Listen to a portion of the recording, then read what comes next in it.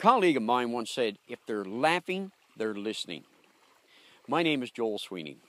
Today I'm located in the rural community of Southern Bay, Newfoundland.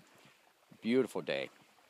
My tip today is about utilizing humor in our speeches and presentations. And I'm not suggesting that we be stand-up comics. That's not what it's about. But inevitably, there are all kinds of opportunities to inject spontaneous humor into our speeches or presentations. I think the real secret is that we have to be open to those possibilities.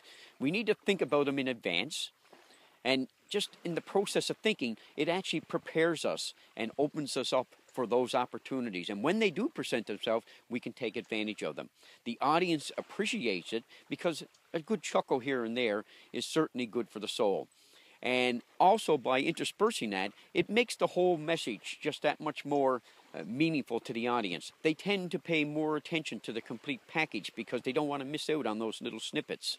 It's something that you can't really prepare in advance in terms of what those little snippets of humor will actually be. You can just think about, what are the possibilities of being open to that, and how do I deal with that when the time comes. But it's an in-the-moment kind of thing, and the more receptive you are to those spontaneous opportunities, the more powerful your presentations will be because you've laced them with that little bit of humor.